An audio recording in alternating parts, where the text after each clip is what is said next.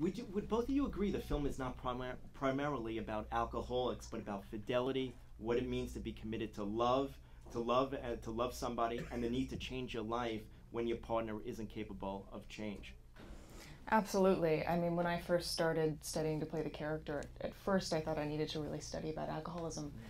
And the more I was getting into the script and getting into the role, I realized I needed to study myself and to study my own problems and my relationships, and it became much, much less about drinking and more about my own issues and my relationships in my life. And that's, much more what I thought about while making the film.